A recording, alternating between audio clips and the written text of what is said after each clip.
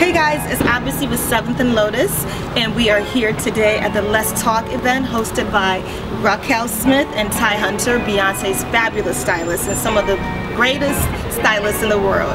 So we're here with Rome, our director, and we're going to check out the event, see what they're talking about, tips for stylists and just people who are in the entertainment business.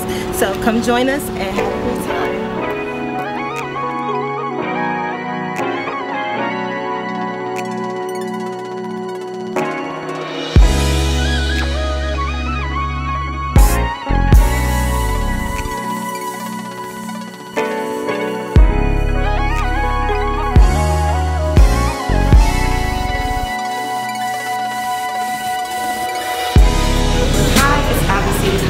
Entertainment, and I'm here with Raquel Smith and Ty Hunter for their awesome event here in Atlanta entitled Let's Talk. Could you guys tell us more about this? Oh, well, Let's Talk, well, actually Raquel came up with this event, but what happens is a lot of kids always send us DMs from social media and always asking us, how can I get in the business? So just have questions of give me motivation, help me keep going, how do I, from small towns or whatever.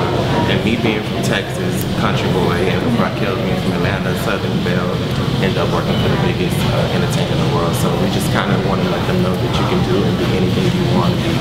Don't let your environments, keep pulling you down. Exactly. Raquel? Pretty much, he nailed it. He nailed it. I mean, this is like a great way for us to be intimate with everyone and to give them some knowledge and background about us that's more personal that we haven't been really exposed before. So I just think this is great for everybody. It's a great moment for us. And you guys are the best of friends. How did you guys meet?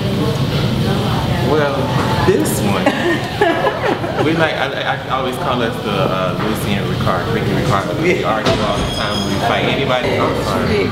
We might not be able to do this, but we're going to fight. I'm going to lay her out. It's going to be just let's, because we ain't talking. To the next one too. The showrooms know that. That's just us. We're real. But Raquel was working. She was an intern at House of Darion. Yes. And she was a hard worker. And it was just me and Miss Tina at the time. And most of the time, after Miss Tina is tired, it was me by myself. And I didn't have interns. I didn't have anyone to help me. Like everything was just me. And when I met Raquel, we just instantly hit it off. And I trust her. And she's a hard worker. And we've been together ever since. Yes. That's the story. Okay. The end. So what has it been like for you, Raquel, working with the biggest entertainer of the world? Because I'm going to make her talk. Yeah, there we go. I mean, I have no problem talking, but it's been an awesome experience. I mean, I'm learning from the best in the craft. These are some fashionistas, Beyonce, Ty Hunter, Miss Tina Knowles. Like, I'm learning from the best. You can't get no better than that. So they have really showed me the craft of styling, and I have really just went and grabbed it myself with the knowledge they have provided for me.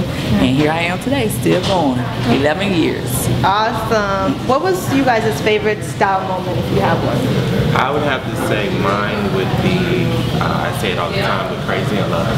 It was the first time I actually saw me turn into a woman in the monitor. It was a moment for me, going from Destiny Child, the transition from each girl's solo project that I had to work alone until Raquel came. And Destiny Child again, and then each girl's solo project until launch, and Destiny Child again. But I would say Crazy in Love. It was a great moment to be able to have a high fashion moment and to be able to thank Versace. They allowed me to pull the whole collection for the dancers as well. So they were able to have this huge fashion show in front of this fan that really was iconic. And for me, I don't want to say it's the tour life. To come in and to do all this crazy, amazing wardrobe and to work with like some of the top fashion designers and up and becoming designers and travel the world and with all the quick changes, all the wardrobe complications and everything, just the mixture of everything together. That was an amazing experience for me. Okay, and the last question, so everybody else can do their interviews, is what is some advice that you have for up-and-coming stylists, whether it's some tips you can give them? I would say just be true to yourself. Know who you are. Know your worth. Believe in yourself. Learn as much as you can about your craft. Get in there and go for it. Don't complain about nothing. Hard work will pay off. And just go for it. Grind to make it till you reach your goal. My advice would be, it's not about you. It's about your client. A lot of times when, people get into this business, they feel like, I'm the stylist and they're fabulous. I've showed up at the Met before in cargo pants and a t-shirt because I didn't have a chance to go get dressed. So learn your client. It's not about you until afterwards. Take care of your client, make sure your client is good, and just stay humble. That if you stay humble, you'll go far. Thank you. So well. Thank you. Thank you.